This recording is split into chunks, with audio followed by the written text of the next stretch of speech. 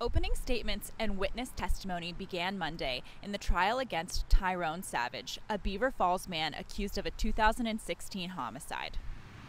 Savage is accused of killing 25-year-old Justin Simmons after a barbecue on October 7, 2016 at the Moreto Dwellings housing complex in Beaver Falls. The prosecution said it will present dozens of witnesses and more than 100 pieces of evidence.